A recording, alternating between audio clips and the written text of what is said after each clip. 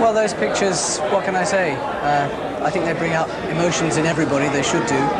Emotions of anger, frustration, what can you do about it? I know when I first saw those this afternoon, and I've just seen them again now, it's very hard to hold back the tears.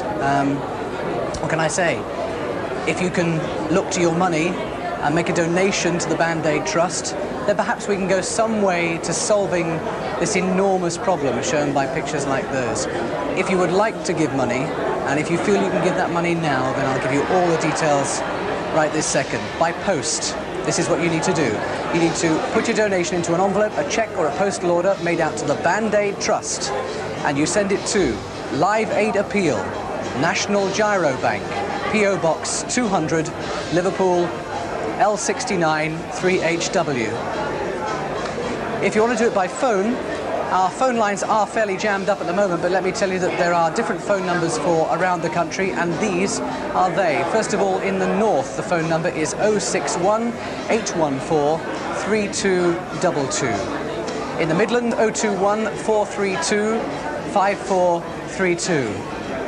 The south, 01818 6800, 01811 8055, and 01636 1566. All those numbers are open till 4 o'clock this morning, and the 01818 6800 number will be open till 9:30 on Sunday evening if you can't get through at the moment. Let's move on around the British Isles. The other phone numbers. In Scotland, we have 041 357 1774.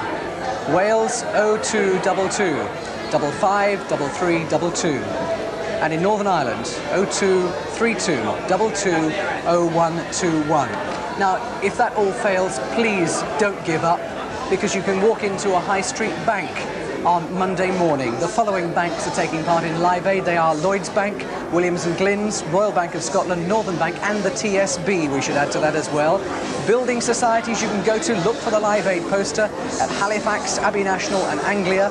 And post offices. You can walk into any post office in the British Isles, write out a Transcash form to FreePay 6262, and just put your form together with the money over the counter, and it will get to the Band-Aid Trust. It will go to Ethiopia, and it will help to solve some of that massive problem that we've seen so much of.